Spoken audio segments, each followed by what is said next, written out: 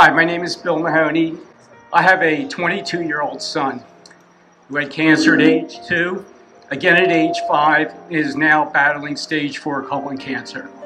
In March, he was scheduled for a liver surgery, remove a cancerous tumor.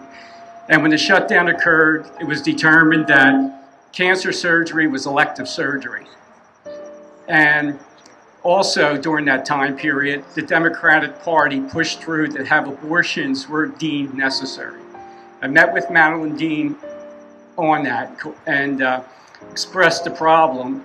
And it was, the answer I got was more, well, it's a shame, but she really didn't address it at all.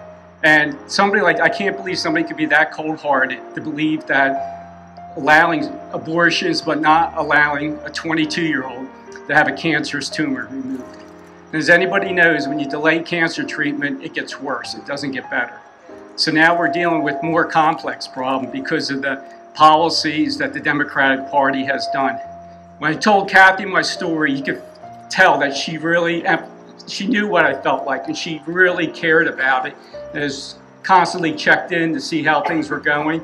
And the more I listened to her, the more I found out how much she really wants to represent our district and what's important to us, and not worry about what the Democratic Party should be and which bills should I, she's doing the right thing. Madeline Dean is given stuff because it was assumed that our district was a guaranteed Democratic win, so she could put through the radical left ideas. But Kathy really understands what's going on. She understands the small businesses, and she really is a caring person, is the type of person that we want in Congress. She's not a politician, she's a person who cares, and that's why we need to get people like Kathy elected.